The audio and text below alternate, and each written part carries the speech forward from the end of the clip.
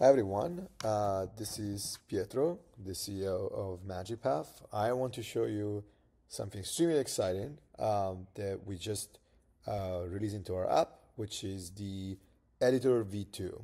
So, as you know, with MagicPath, you can not only create things with AI and edit them with AI, but you can also edit them manually.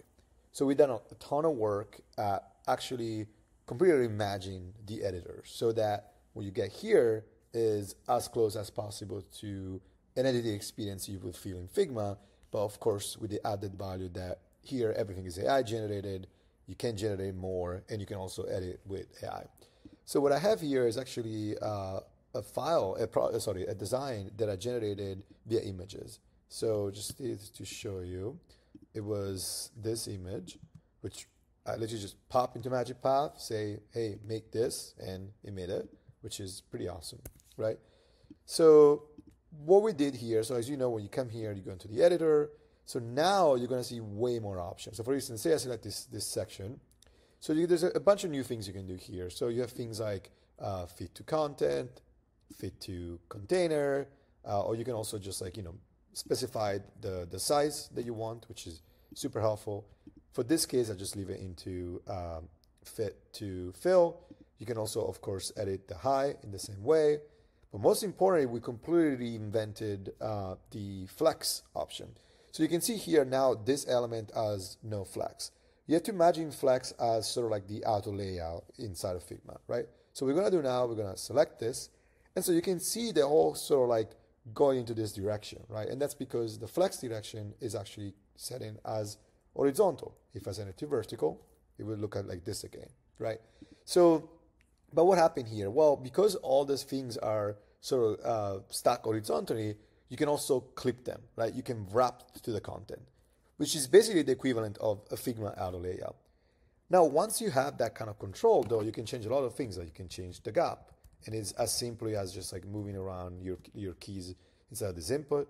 You can, change the horizontal padding in this case, or the vertical padding. And you can also just very quickly sort of adjust the element based on this visual indicator that you have here. So you can actually kind of see how things move around and whatnot. The other things is that we have completely remade the background gradient experience. So actually here now you can right away select the percentage you want for a specific background. So let's say, I want to change this to gray. You can do that. You can also, of course, change from classes as we have before. But most importantly, now we also completely design the gradient experience. So if I go into gradients, now I have gradients here. I can put up to 10 different colors here. And not only I can do that, I can also just change the direction of the gradient. Super, super cool. So you can see here what I'm going to do. I'm going to remove some of the gradient I just created. And I'm going to do something that it's like a little more gentle, right? So I'm going to go from white to a light gray, right? And so you can see that just right away we created something that it's very pretty, right? So the other thing, now you can actually add borders for each side. So on default, if no border is detected into the AI creation, you can just add a border there, but you can also just specify, maybe I just want a border on top or just want it on the bottom. And of course, you can also add more border as you want. So here in this case now, I have bottom, top, left, or you can also just go none. And of course, if you select the border again, it would just select all. So actually what I'm gonna do now, I'm gonna create just a tiny little border here, right? The other thing we did, and I'm gonna zoom in so you can actually see this better, is we actually redone also the border radius. So now you can, of course, change the border radius. You can see here is changing, or you can also change it by size. So maybe what if I want this to be 30, and I want also this to be 30, but then maybe I want this to be 0, right? The other thing too is that we did was we actually now allow you to actually add drop shadows as many as you want. Actually, sorry, we cap it to 5 for drop shadow and 5 for inner shadow, because after 5 you don't really need much. But you can see here what I'm going to do. I'm going to increase the opacity here, And then I'm also going to put a little more like sort of like blur section here, just to give you an idea how to use it, right? And then you can also like remove basically any shadow you create. Same goes for the inner shadow, where now if you want, I can also just add like a gentle inner shadow to this to kind of give it more of a bossy effect, basically.